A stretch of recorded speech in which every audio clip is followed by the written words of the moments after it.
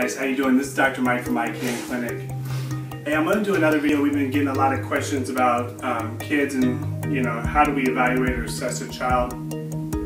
One of the big ways that we try to evaluate the pelvis and the lower back is through the leg lengths and seeing if one leg's shorter than the other.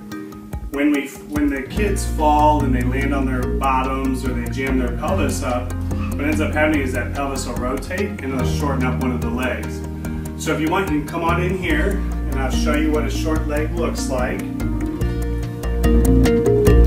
So what we do is we make sure they're nice and straight, and then if you look, you see how his right foot is shorter? Okay, so now what we're going to do is we're going to come in here.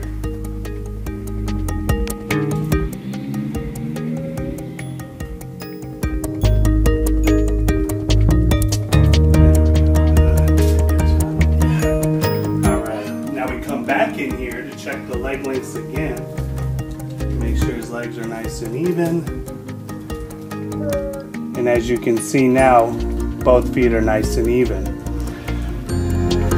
Now as far as in a growing child, that makes a huge difference, because you could imagine if they're walking around as they're trying to grow, legs are growing, bones are growing, muscle tissue and different things like that are growing, their gait is disturbed by the short leg and the locked up pelvis.